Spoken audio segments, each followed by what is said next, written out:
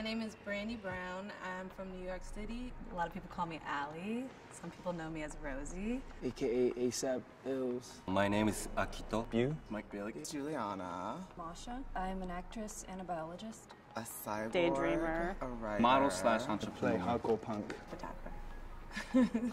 I came from the northern woods of Minnesota. The West Indies? I'm originally from Russia. Japan. I came here 23 years ago when my mother gave birth to me.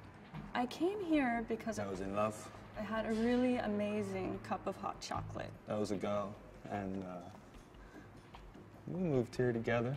I live in Greenpoint. 11th and Lennox Fort Avenue. Greene. Rompesway. We live in the East Village.